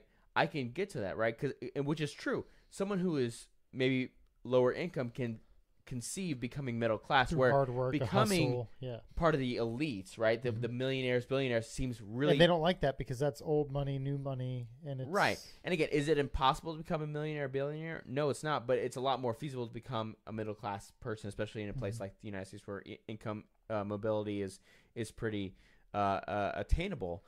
And so, again, this got into like an economics conversation quickly, but it's the core of a lot of their fundamental beliefs, right? It's this communistic anti-human sort of idea that is encouraged by individuals who are just,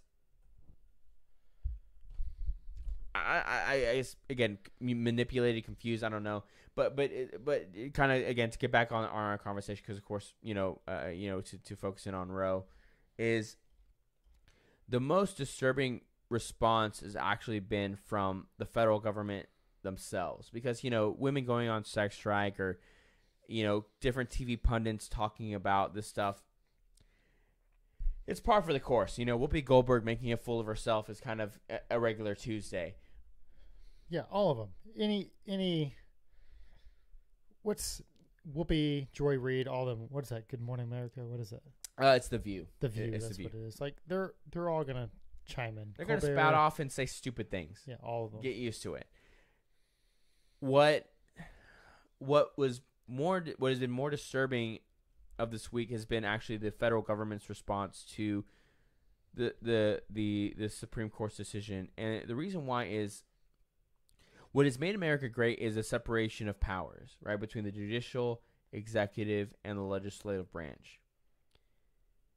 And we have witnessed the executive branch and even the legislative to a certain extent, but certainly the executive going after the judicial branch, starting with DOJ, where the DOJ actually released an official statement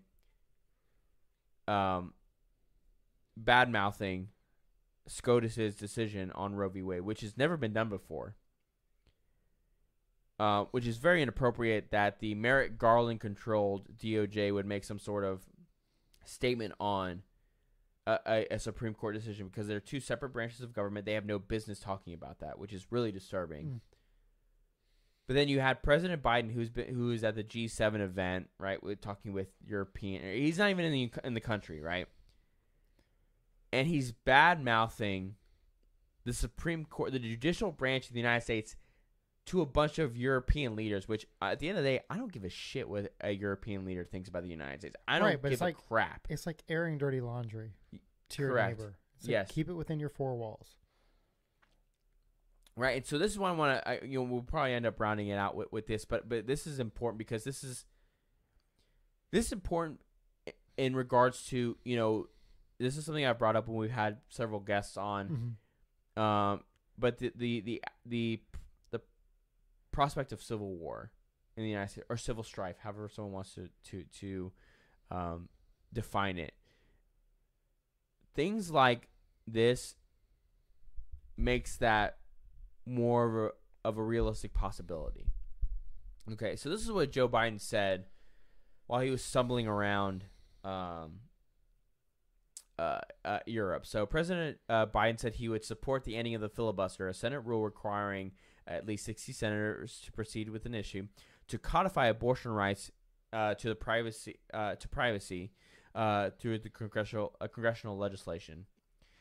And again, the biggest problem with this is not necessarily that President Biden or former Vice President Joe Biden, I should say, is supporting end of the filibuster, because the Democrats have been talking about that for a long time. Right. It's that, again, he was in front of European leaders, again, like the way you put it, airing out this dirty laundry. It's like, where's his handler? Yeah. Somebody, when those doggy leashes that's got the retractable, for smaller animals, not like German Shepherds, but like little Pomeranians. Right, yeah. You could yank them back and reel it in. He needs one.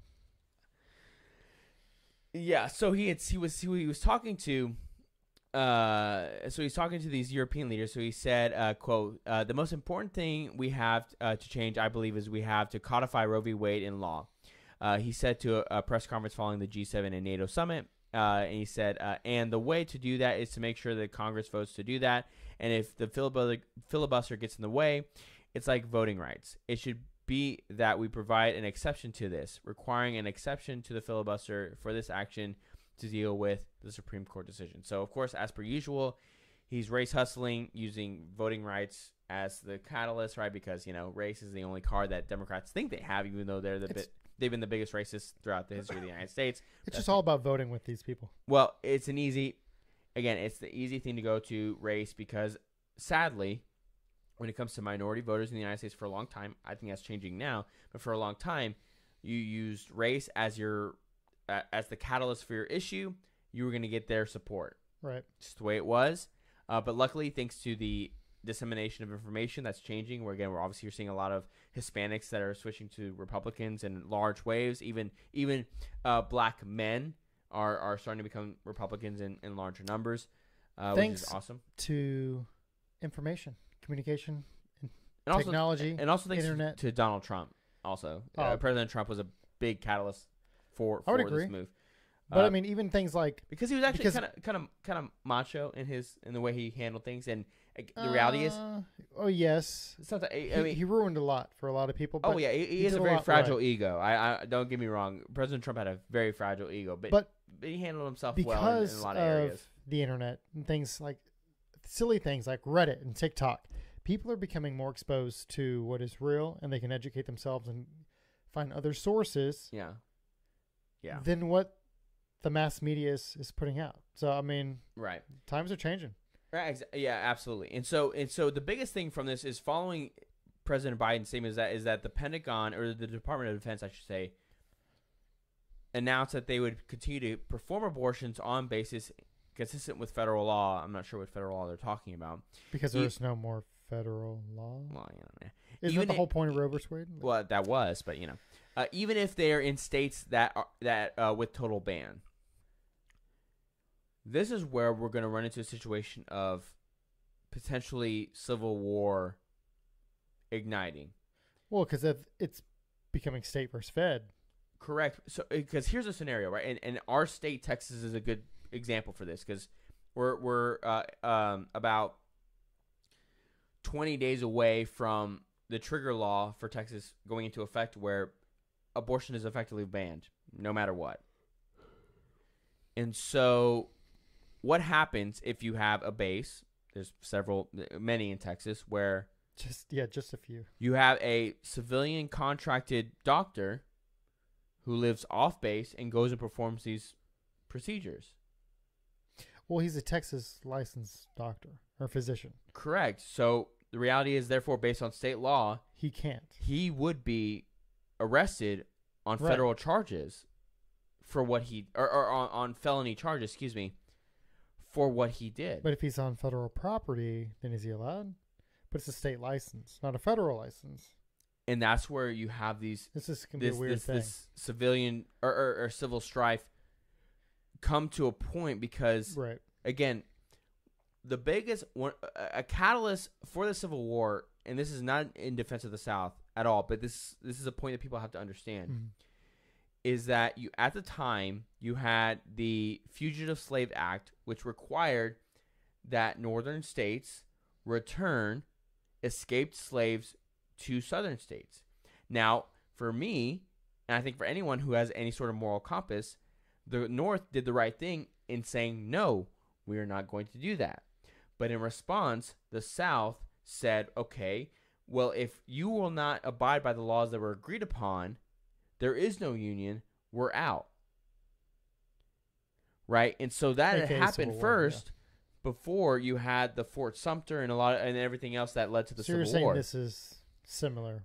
So we're talking about a similar situation. Now, granted, in this situation, I would say the state of Texas would be in the right in defending the fact that this person just killed another individual, right? Because, again, not only by the state of Texas, based on Ken Paxton, our Attorney General, he's Attorney General now, but I believe he'll win his election in November for Attorney General of Texas, is saying we are going to prosecute these doctors if they do perform an abortion. And so in that case, what do you do, right? You're going to have, again, states going against the Fed. And so what happens there? Now, granted, I'm certainly not going to outright say that civil war will happen. But again, these are things that are going to be possibilities that happen. Again, not in just Texas, but there's a lot of other states that have trigger laws as well, similar to Texas. And they have federal property in their state that are things like military bases and such. What is going to happen? So on a federal level, this is donezo. SCOTUS did its job. But correct, military tends to do military things, so it's going to be interesting. Absolutely. Military bases. We'll see what happens. And you talk about a civilian doctor coming in onto a base, but they have their own doctors and stuff too. Right. So again, that what happens on a base that we don't know about? What happens if the doctor is a member of the military, lives on base? Yeah. But they're within the state jurisdiction on state land. So what do you do? Are they on state land or is it federal land?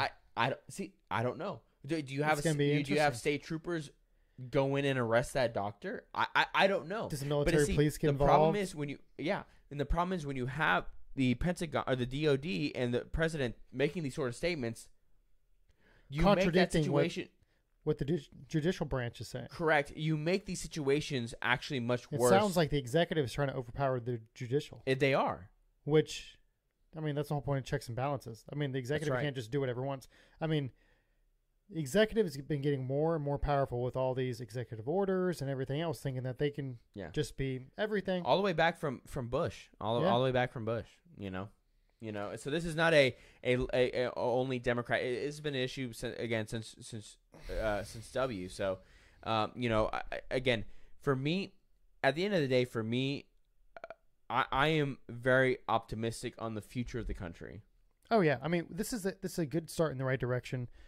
We don't know. Only time will tell how this falls out. Yeah, obviously with the Pentagon and Biden saying, but Biden I could ignore if Biden just talks. But things like the Pentagon, things like that, it's a little bit more uneasy, and time will tell. Time will tell. But I think ultimately, this is a time for conservatives to actually grow a spine and actually be willing to do it. Because at the end of the day, the pro-life movement actually starts now. Mm-hmm. Because for a lot of politicians, they used Roe v. Wade as the reason why they couldn't do anything. Because their hands were tied. Well, now it's gone. We'll see what. Sure, fine, but now your hands are no longer tied. So now it's time to as Woody Harrelson's character said in Zombieland, it's time to nut up or shut up. It's a good quote. It is a good quote, especially for any guys listening. You should live your life by that quote. But it's time to do what you said you were going to do. You want to fight for any pro-life organization. You want to fight for the right of these you want to fight for these children, these unborn children. Now it's the time to actually fight. This is the moment that we've been waiting for, right? This is the moment that many people, if you're religious, this is the moment you've been praying for. Is now Roe v. Wade is gone. Now what do we do? And it's time to actually get moving and actually take action. And again, for me, I'm very optimistic. I think we're heading in the right direction. I think, this is going to hopefully, again, what's funny is you have even like Business Insider having an article saying, well, Gen Z are now, rethinking hookup culture and things like that. Now, they framed it as a bad thing. I think it's a good thing. I think it's a good thing, not only because I think it's going to be healthier for these younger, individuals because they're, right. at least 4 or 5 years younger than you and I, and then also younger than that, obviously. I think it's going to be beneficial for them on an emotional, psychological level for them not to be participating in meaningless sex. And I think it's going to help them. Things. Yeah, and I think it's going to help them realize that, this is more important. I need to wait till I'm married. I need to focus on having children. And I think we're on our way to a very positive future for the country. But again, just like the left made this march starting in the early 1900s and they're seeing the fruits of that now. It's going to be a decades-long battle to get us in a place where we're on the right trajectory. This is the right start. This is the right thing. And so I think if there's anything we want to leave you with, obviously I know I think this is probably a little bit longer than we normally go, but typically. But this is a big deal. I mean, this Roe v. Wade being struck down, which before now I didn't think this was going to happen in our lifetime, and it did. It seems like nothing. I mean, you pray about it. You think you vote and elect the right people, and they end up being spineless Dan Crenshaw, other people. But here we are, and it's a big moment. It is, and say it's true. For one thing, again, we need to thank Harry Reid, former Democratic senator. Join the Clarence Thomas fan club. Buy a T-shirt. You should, because he's the greatest American there is. Just please do it so Christian can stop talking about it. I'll never stop talking about Clarence Thomas. But then also, I think it's very appropriate that this is coming down with 4th of July coming around the corner. This episode will be going up. On YouTube, it will be going up right before 4th of July, but it will go up on Spotify and everything, I think, on 4th of July. I think that's Monday, right? America. Yeah. When I think about the founders, when I think about what those individuals sacrificed to create this country, I think Roe v. Wade being struck down and the right to life being defended is something that the founders would be smile on, and be proud of, because I believe that they would look upon that and say, that was a grave evil, and this is something that we can shed from the growing pains, I guess. I kind of put that poorly, but yeah, for like obviously we're still a young country and there's growing pains, but the two greatest black eyes on the United States was slavery and abortion, and this is a step towards getting rid of the second black eye of the United States. Say what you will about the left, I feel like they mean well, as uneducated as they are. I think in their mind, their viewpoint, they feel like they're bettering humanity. They're trying to equality, more human rights. They're just going about it in a weird way. I mean, this is another dark stain, and we get to wipe it off our desk. And it's not going to come without its issues, as you were talking, as we've said. I mean, we don't know what's going to happen as a fallout of this decision, but it's a good decision nonetheless. One, as we've mentioned, we didn't think we'd see in this lifetime. And to your point, I think it's a good day, especially it's coming couldn't come at a better time as we're about to celebrate the independence of America. You're right, and also here's I guess the last thing I would leave is that make sure you do celebrate it, whether it's with family or if you don't have family, go with a parade. Celebrate this country. This is a damn great country. I would not want to live anywhere else. I don't care what anyone says. I don't care what the left says. America is a phenomenal place. It has its problems, but it's the greatest country in the world, and the world is better off that the United States was created, was put together. The world is better off that the revolution of 1776 and everything from that point happened. The world is better off for that, and I'll always stand by that. And I think we have a lot to celebrate this 4th of July when it comes to the independence and what this country means at the end of the day. Well said. So with that, I mean, again, I guess that kind of wraps up. Again, a little bit longer show, but so go subscribe. Yeah, subscribe, hit the bell, buy a T-shirt, bell. Or don't just look at them. Whatever. If you go to our Instagram at the Counterculture Cast, you can find our link tree that has our Teesprings site where you can find T-shirts that are awesome. I love them. I think we had cool. More to come, maybe. Yeah, I think so. But again, also go to Apple, Spotify, 5-star review, leave a comment, and also on YouTube, please leave a comment. Let us know, share with your friends, and we will see y'all. And again, happy Independence Day, America. God bless you. Later.